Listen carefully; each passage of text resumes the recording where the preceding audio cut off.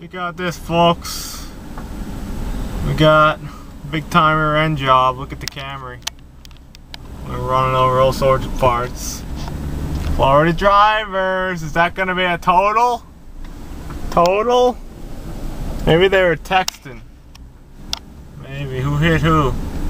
Oh, Mercedes. Oh no. Who hit who? Who hit who? I don't know. Florida drivers for you. The cuckoo. I had a whole bunch of texting and driving behind me today. I hate the steering column. This thing is creaking. What's in the box? I don't want to guess. We got another box over there. It's fun. So, who hit who?